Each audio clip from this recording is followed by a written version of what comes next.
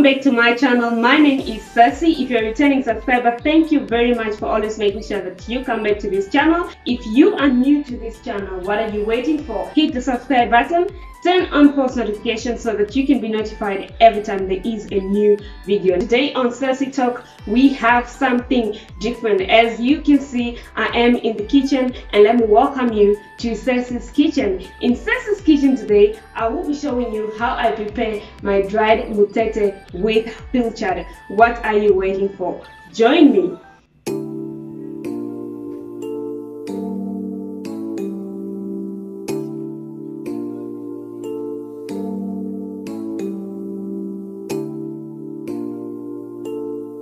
So guys, here are my ingredients. I have my Norrox cubes, which is curry vegetable flavor, my onion, my green pepper, and tomato, and then I have my Himalayan salt, extra virgin oil. I use Himalayan salt and extra virgin oil because they are healthier. The Himalayan salt, I got used to it because I used to be on a diet called bunting, where you cut out sugar and carbs, so I got used to using Himalayan salt. I haven't stopped, even though I have fallen off the wagon a little bit. And then of course I have my pilchard in sweet chili sauce. Yes, I prefer pilchards in sweet chili sauce because it gives it that extra, tasty flavor. And then of course I have my dried mutete right here. It has been dried and preserved. So yeah, what I'm gonna do now is boil my mutete, cut my onions and green pepper as well as tomatoes.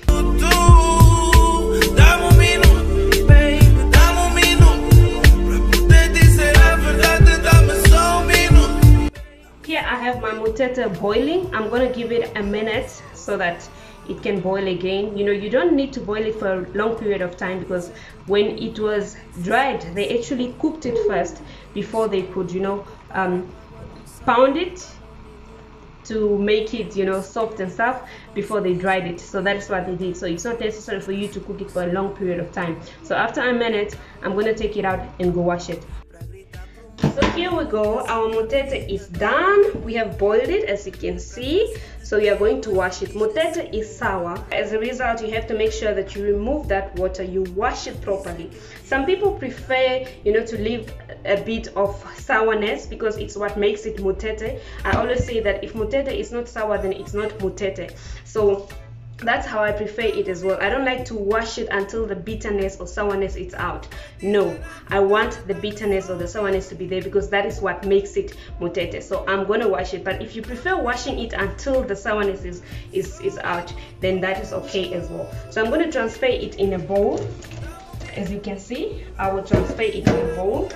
I have to use cold water because it's already hot. I will use cold water. Yeah. Okay, so wash the pot because we are still going to use this pot. We are not done yet. Alright, so we just put it aside while we drain the mutete.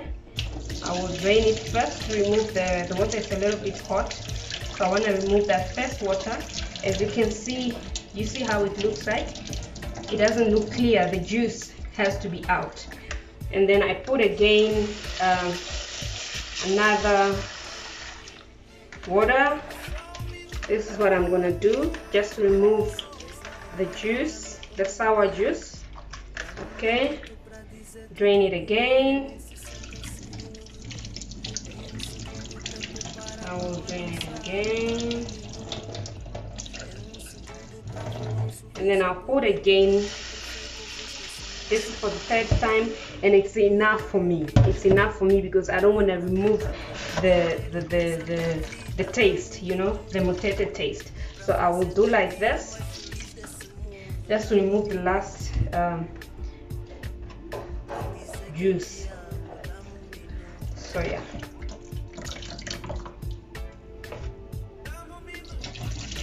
All right. Then that's it. Okay guys, so there I have my mutete. It has been boiled, washed, so I'm going to keep it aside.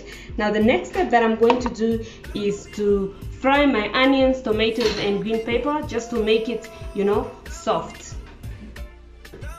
So here are my onions cut.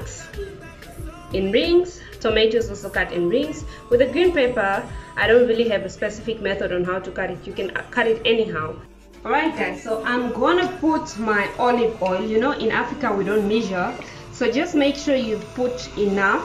Okay, just make sure you put enough. There I have my olive oil. Alright, and then I'm gonna put my onions.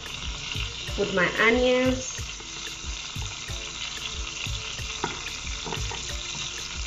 I'll start with my onions and green pepper. So guys, here I have my onions and green pepper in olive oil. So I'm gonna put half a teaspoon of salt. Then I will reduce the heat, and then I'll cover it until it's soft. It will probably just take 3 to 4 minutes. Once you see that it's soft, you can add your tomatoes. Alright, so our onions are now soft. As you can see, they are now soft, so I will add tomatoes.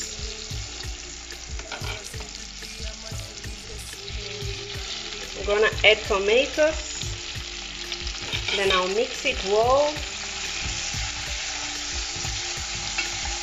I'll mix it well and cover it again for a few minutes, for 2 to 3 minutes. Alright, so it's soft enough. Now I'm gonna take my cube. I won't put all of it, I'll just cut it in half, because if you put all of it, it might be too salty. So I'll add my cube there, then just mix it well. I've added my cube and I'll mix it well. Okay, there we go. It smells so good. It smells really good. So I've mixed it well. Now that I've added my cube, I will take my mutete.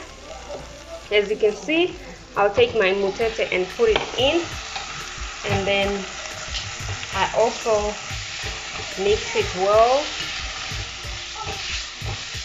My mutete is there being mixed well with the, I had to switch on the light, guys. So there is my mutete mixed well with the onions and the green pepper and tomato. I've put a cube as well. So I'm gonna taste it to see if the salt is enough.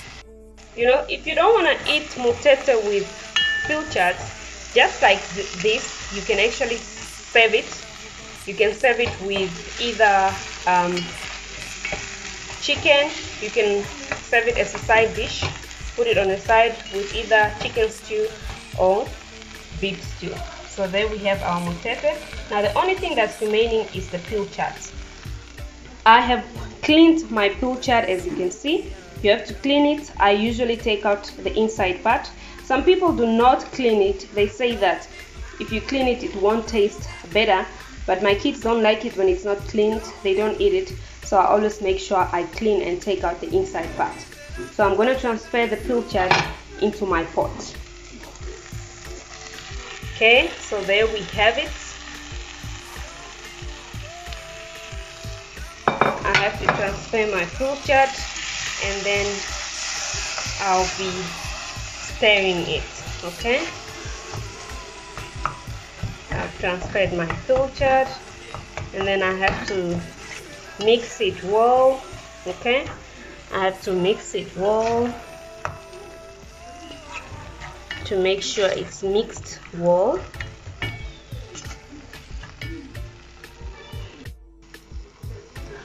Okay, here is my pilchard. So I'm making sure that it's mixed so well. Okay, so there's still some juice on the plate, as you can see. There's still some juice on the plate. The juice on the plate has to be removed completely. It has to be removed completely. Mix it well again. Okay, I'm mixing it well again. There we go. Okay, my heat is very low, so I have to increase it a little bit so that it can cook well. To remove that low, so that it can cook well. And then in the can, of course, as you can see, there was juice remaining as well. Okay, as a traditional Kavango woman, I'm not too traditional, okay, but anyways, because we are cooking this the Kavango way, so we have to make sure that all the juice in the can is removed. I've placed water in the can, so I'm trying to remove all the juice, not to reduce all the juice from the can, and then I will pour it in my pot because it's too thick. I want to make it a little bit lighter. So as you can see, now it's a little bit lighter. It's normal thick. So guys, just look at that. Isn't it beautiful? Isn't it wonderful? Just look at how my mutete with pilchard looks. So nice, very nice. So I'm gonna cover the pot and let it stay for just a minute.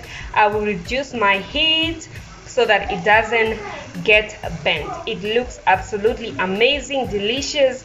You can name it yummy.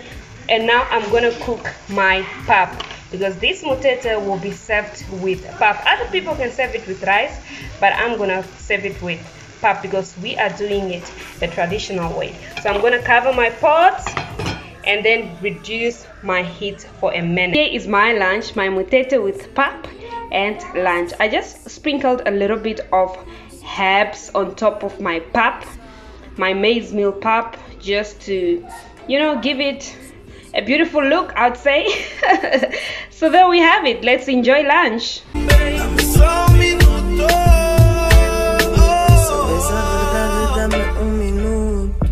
Dá-me minuto pra dizer tudo que vivemos em 60 segundos. Em segundo.